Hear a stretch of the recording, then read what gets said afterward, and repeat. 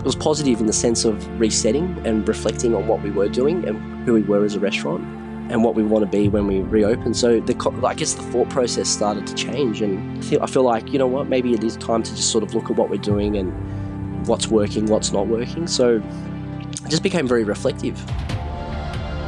This is the Deep in the Weeds podcast. I'm Anthony Huckstep. A few episodes ago, Pasquale Trimboli explained that restaurants are an extension of one's personality. For many that get the chance to open their own restaurant, they not only put their life savings on the line, but every sense of themselves goes into the business too. It's often a vision of how they like to break bread, and they're sharing it with the community. But the pandemic forced everyone to rethink their vision. And the slow crawl back to that vision is proving challenging. Ibrahim Kasif is the owner of one of Australia's best Turkish restaurants, Stanbuli. Ibrahim, how are you?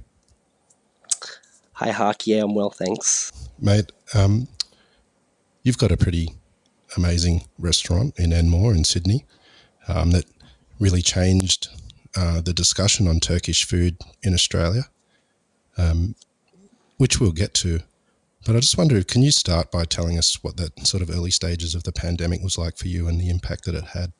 Well, with the pandemic, I think that, like a lot of restaurants, we were starting to see signs. I mean, you know, there was obviously a lot of talk about this virus going around at the back end of last year.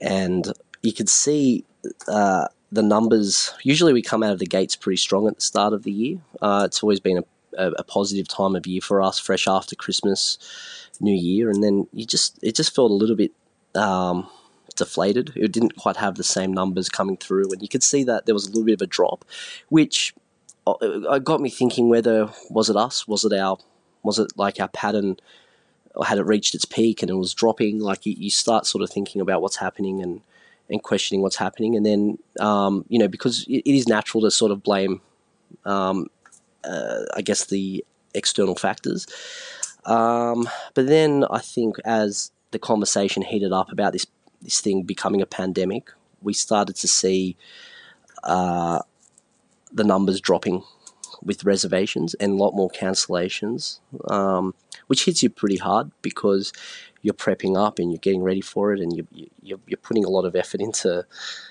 making sure that you've got an interesting menu and all of the above, and then all of a sudden you're just getting all these cancellations. And I think the week where the speculation was really building up in the media with what was going to happen, you know, we saw probably a 50 to 60% drop, and then it just became carnage after that. We were just down probably.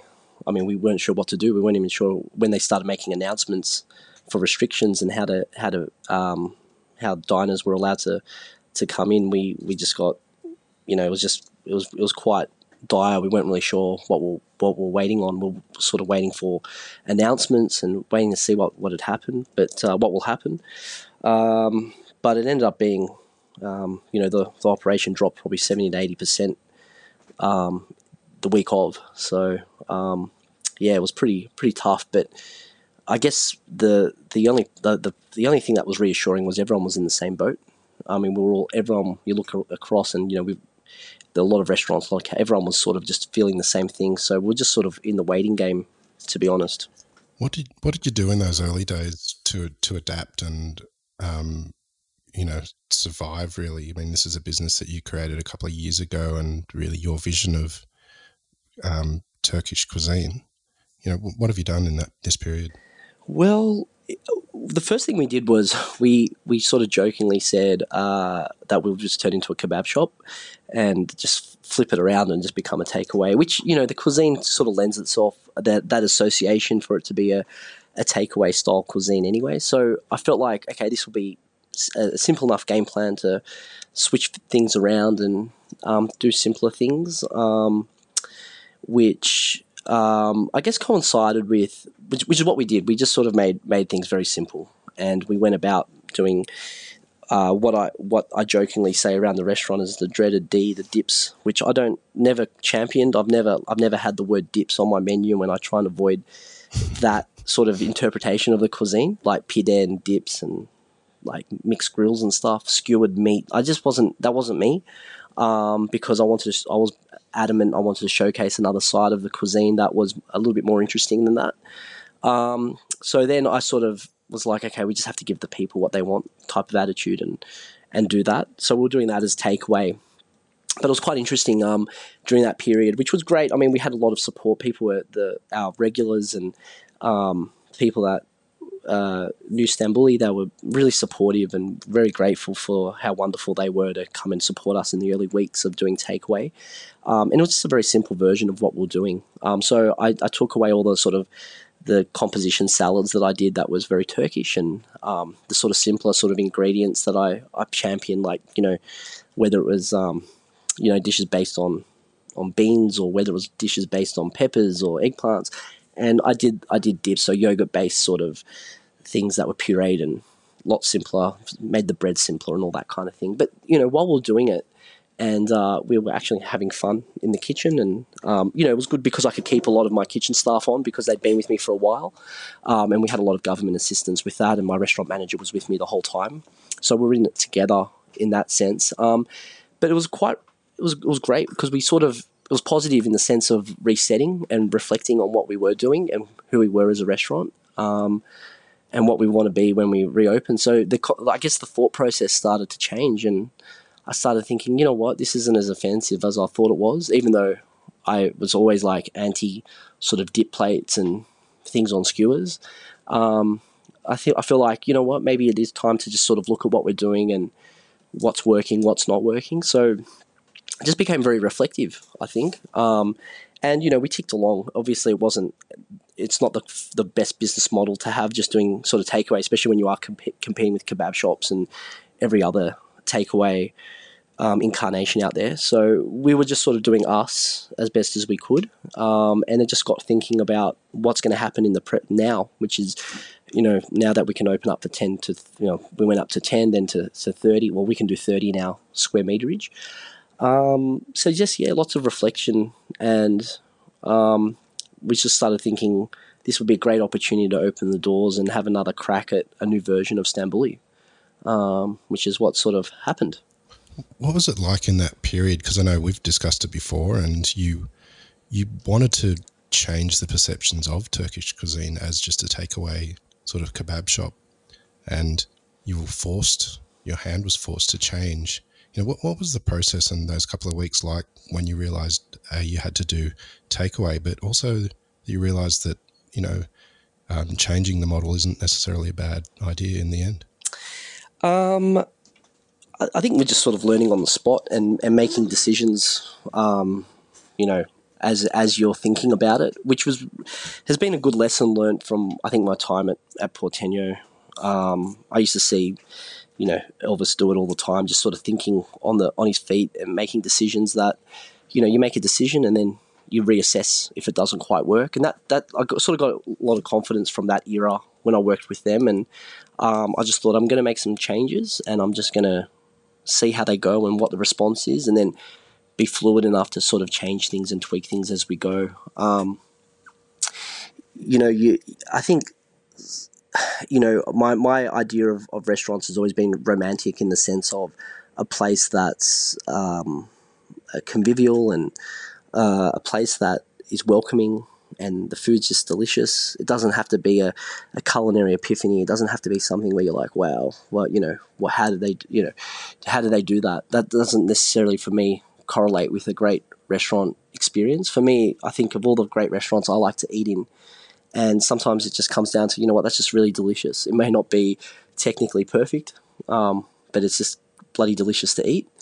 And that was always my brief. It's always been my brief with my food. It just has to be, I believe it has to taste yummy and enjoy it. And people can come and relate to it in a sense of, this is just really yummy. I can come back and eat this. And it's not, I'm not confused with what's going on. And, even, the sad thing for me was when I thought about it, maybe Stanbuli started heading that way. Maybe people were getting confused with what I was doing and what they thought, because people have got an idea of what Turkish food is, and then all of a sudden they're like, I don't get this. What's he trying to do here, or whatever? And that some people do get it, which is great, and then other people were like, yeah, it was good, but not good enough to come back. So it's just been good to sort of break things down, and we're really excited about the new version of Stanbuli because there's only one dish that survives the old version of Stanbuli, which is the crushed eggplant salad.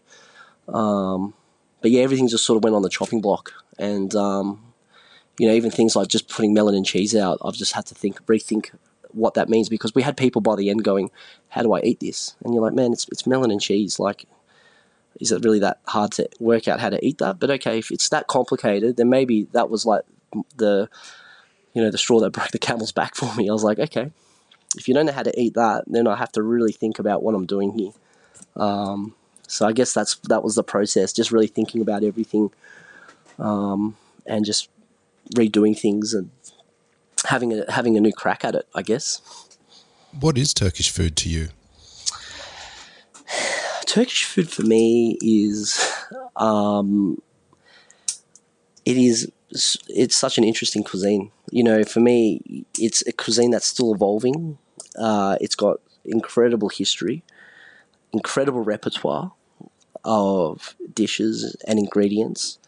For me, I've always said, to understand food, you need to understand history. And the history of Turkey, the Ottoman Empire, is phenomenal. And what that history is, and the geography, the borders, and who the people are, where they came from. I mean, the first thing is, to answer that question, is like Turkish people are people that come from northern China, and we think of, they're not Middle Easterners. They're the nomads that came from China, from northern China, and the cuisine itself is influenced from the northern Chinese, and it traveled through the guts of the Middle East, known as the Spice Trail, and along the way it is just like morphs into this incredibly interesting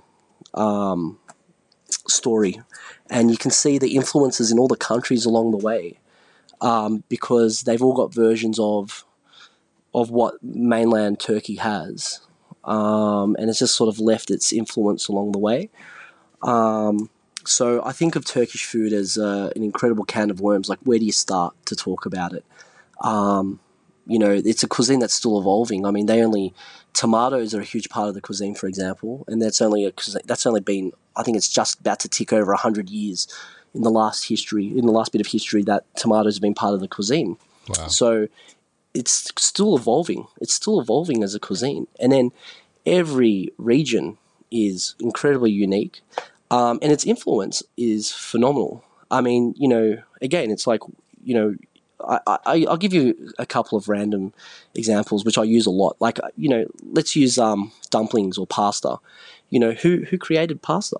Is it the Chinese or is it the Italians? I mean, you've got noodles. You've got one of the most ancient cuisines ever, Chinese cuisine, versus the European cuisine, which came from a lot of influence. I mean, look at kitchens. Where did kitchens come from? Again, you have to understand history, and the Ottomans were one of the first, if not the first, to champion the closed kitchen.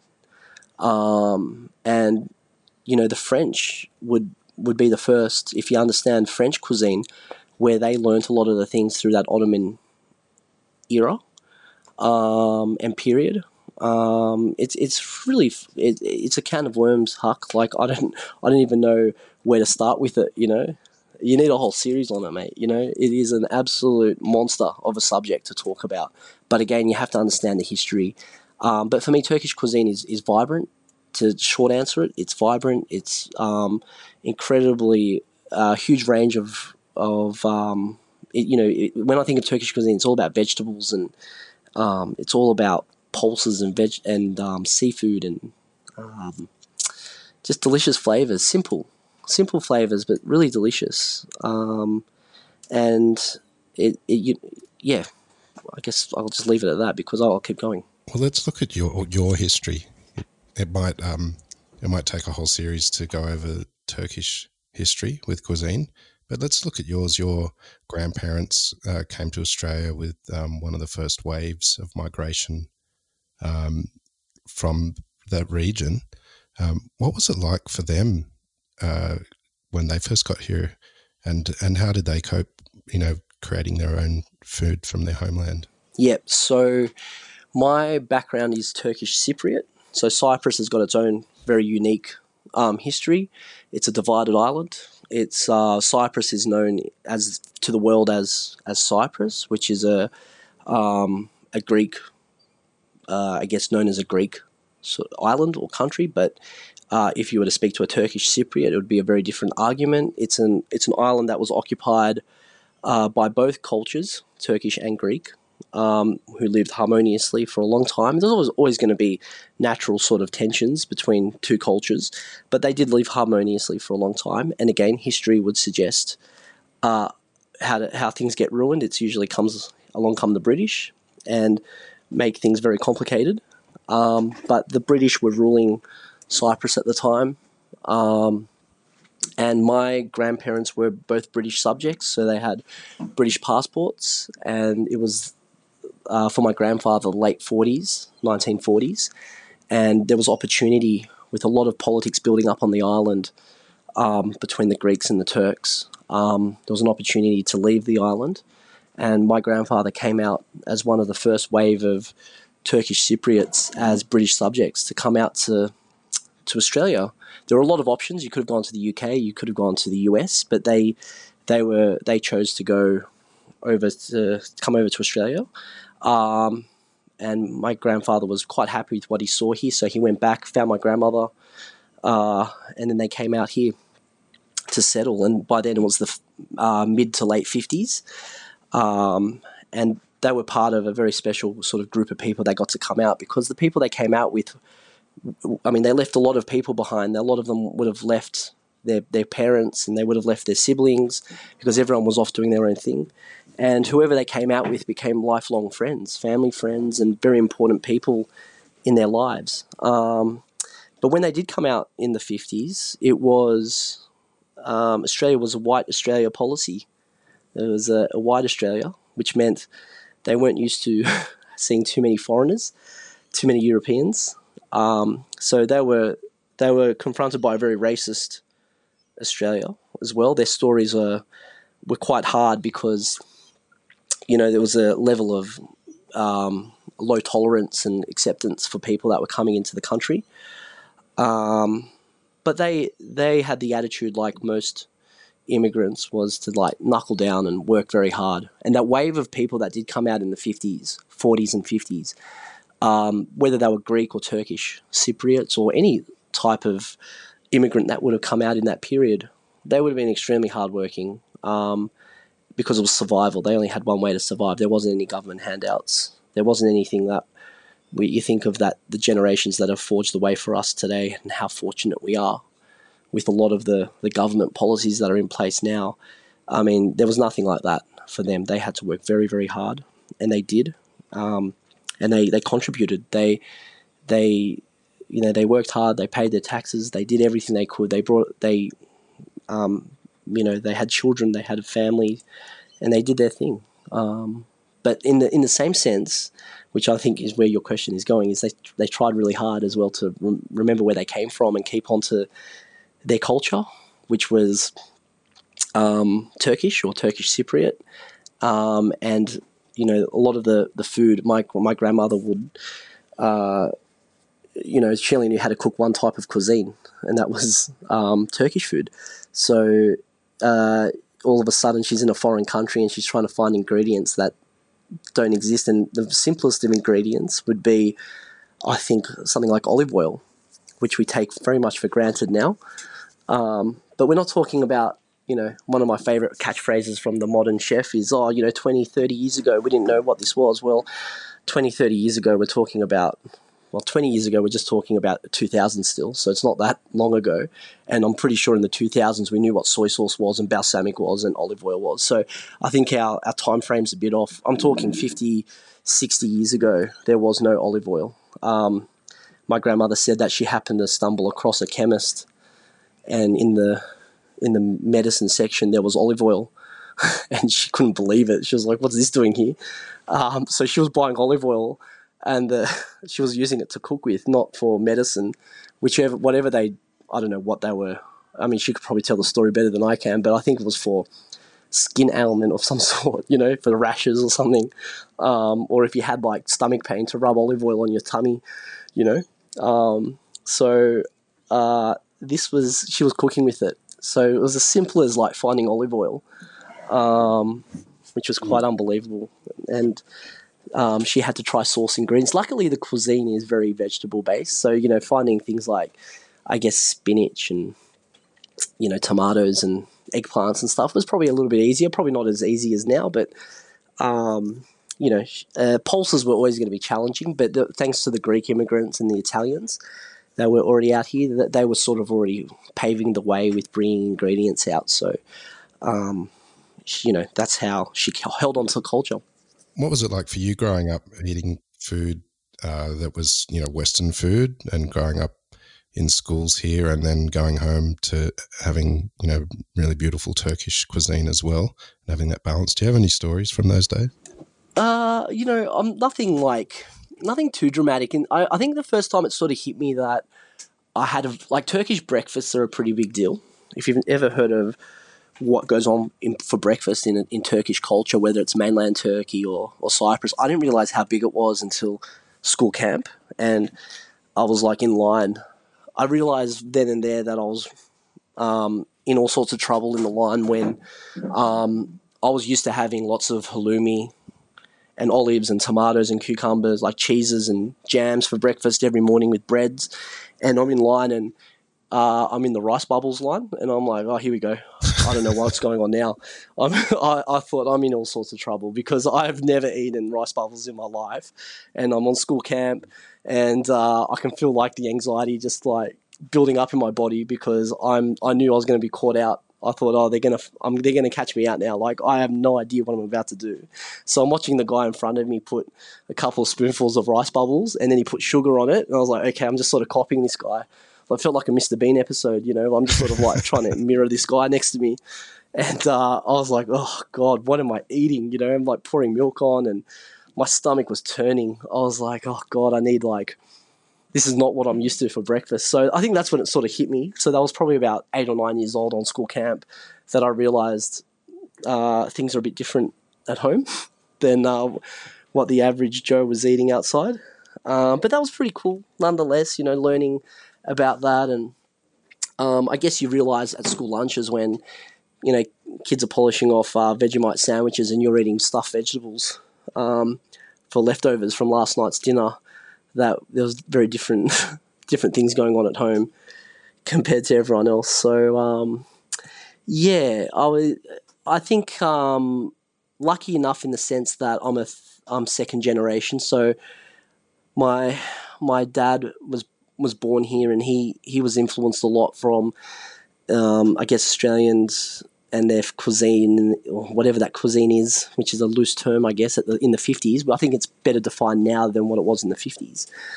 Growing up in the 60s and seeing how people ate. So there was a little bit of exposure. And then when my grandmother, she worked in a hospital, and she used to help in the kitchen, and she learnt about roasting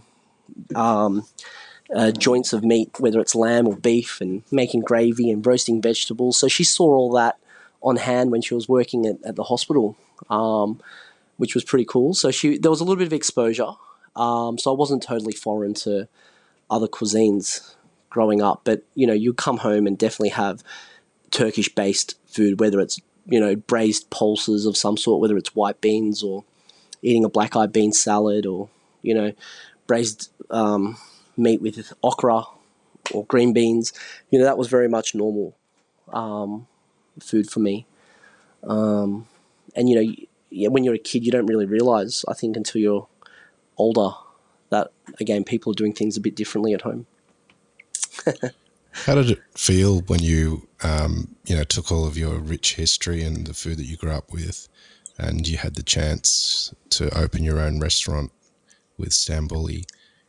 What's it been like having your own identity with the Turkish cuisine?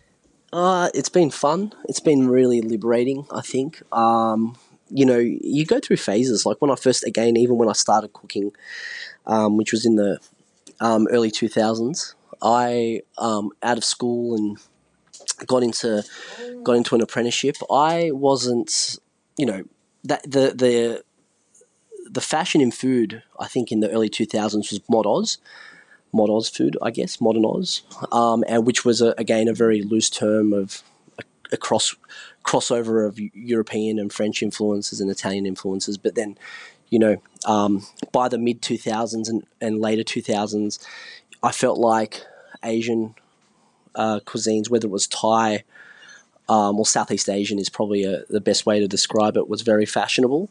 So I went through a bit of confusion with what I felt like I wanted to do with food. I didn't really know what I wanted to do with food until I'd finished my apprenticeship, and I always had this idea that maybe mod Oz or I had to learn Southeast Asian, to the point where I actually went to Thailand and did a bit of work in a hotel just to sort of learn how to cook Thai food, because I thought that's maybe where the food was going. And you think of the great restaurants in the 2000s, whether it was Rockpool or you'd hear of the great stories of David Thompson's influence in Thai food, and you think of Kylie Kwong's Billy Kwong and all that. There was so many amazing restaurants that had that Asian slant to it. So I thought that's what had to happen. But it wasn't until I never gave the credit to Turkish food until I travelled as a young adult around Europe and went to Turkey and spent some time in Turkey. And here I am eating Turkish food, which I didn't give enough credit to. Even as a young chef, I never thought about it as a way of cooking professionally. It was like a penny drop moment when I'm eating the cuisine that seems to have been so familiar to me and I grew up eating, and it was just, here it is in front of me, and it wasn't dips and it wasn't things on skewers. It was just like the most incredible version, which was just like little plates of really interesting vegetables and seafood and grilled meats, again, that weren't on skewers. And I'm just sitting there and I'm eating, and it's just like a penny drop moment where you're like, wow, I'm eating stuffed mussels, I'm eating melon and cheese, and I'm like, oh, wow, this is just incredible. I'm eating a fish sandwich, down the foreshore of the Bosphorus, and it's all there. The answers are just in front of me, and I'm like, this is what I want to be doing. This is what I should be doing. I can't believe it's taken me, well, felt like at that moment, it's taken me so long. And then I just that became it. I started formulating that and what I wanted to do with Turkish food. And then you just start seeing, I've always likened, like, funnily enough, when people say, oh, what do you want to do? Like, how do you see your Turkish food? I always liken to what Kylie Kwong has done with what she used to do with Billy Kwong. It was like just such a beautiful interpretation of Chinese food. And I was like, that was actually the greatest influence. And then, I was really fortunate enough to work for Ben and Elvis, and you think of their that Latin South American influence they have in their food, and it's just like beautiful flavors. Is it like the most technical food? No, it's just like really bang on flavors and really just delicious food to eat, and that's the most inspiring. That's like, wow, that's I could easily slant that with how I want Turkish food to be. So they were always my benchmark sort of inspirations. I used to work for Peter Canistas as well, who at the time had Amiga in the early 2000s, and it just won like Best New Restaurant, 2 hats, all that. And he was doing modern Greek, and it was like a really fancy version of Greek, but he still had that. He was still grounded by familiarity. Like when you ate something, you're like, whoa, that's like the best version of beans I've ever had, or the best version of eggplant I've ever had. He still had that that really subtle humbleness to his food, which I really just admired a lot. So it just felt like the answers were always just like staring me in the face. And then when I was working, I guess at Porteño, I sort of said to Elvis, "Man, this is going to be my last stop. I think I just have to have a go at doing Turkish food, and have a crack at it." And he was just like, "Yeah, man, let's just do it. Like, why don't you? We'll help you do it, and like let's just back yourself and have a go. If you believe in it, just rip in and see what happens." So that was just again very liberating to have that sort of backing, that support behind me. So yeah, when I got to open the doors and I was just doing stuffed mussels and everything that I felt like is real Turkish food, like fish sandwiches and eating grilled fish, whether it's sardines or fried little babunya or stuffed mussels, as I said numerous times, crushed eggplant salad, really interesting compositions like olive salads and salads just made from fried peppers or whatever, just like things that is quintessential Turkish. But again, people wouldn't know it because they just know the kebab shop colors of dips, whether it's all these hybrids of Turkish food, and not very real. So that's what people sort of knew, and I wasn't out to challenge it to be a smart ass. I was just challenging it in the sense of there's actually a lot more to the cuisine than meets the eye. So yeah, that was very liberating. Now, you've recently opened the doors and you're pushing forward. What's the version of Stanbuli that's come to fruition through the pandemic? I know you've got limited numbers, but what are we going to see, and what have you been doing? I think now that we've opened the doors, I just wanted to really, I guess, rethink how I was doing things. And I think the brief it has to be fun, and it has to be a version where people feel like a lot more. I don't know. I just wanted to make it comfortable again for people to get, and not feel like, oh, this is just complicated, or I'm not getting why there's so many little plates of meze coming out. I don't know how to eat this, and so I've dumbed it down a bit. Still being true to me and making things. The brief, like I said, just has to be delicious for me, and just looking at again another version of the cuisine that. There's so many different versions of the cuisine to explore, and I guess I'm inspired by modern Istanbul, I guess, which is, I guess, quite dynamic and cosmopolitan. And you think of things like, again, I'm re-exploring the fish sandwich. I'm re-exploring things like over there right now, they've got this really weird sort of street food called soggy hamburgers. Which are just like these over-steamed hamburgers that people are just sort of like frothing on. It's just a street food that even, you would have seen it maybe on when Anthony Bourdain did his episode in Istanbul. He was polishing off a soggy hamburger. So we're doing we're doing exactly that version. A bit more inspired by home cooking, this version of Stanbuli. So, like we're doing a very Turkish Cypriot style pasta dish, which is just like noodles cooked in chicken broth, and you boil basically you just have to boil a chicken, use that broth to boil your pasta, grate lots of halloumi and dried ricotta over the top, and crisp up the chicken that you've just poached and serve, and it's just like a really peasant dish, which is just super delicious. So we're doing, I don't know, our new version is just keeping the brief as everything really delicious, but I think just a bit more dynamic, I guess is the best way to describe it.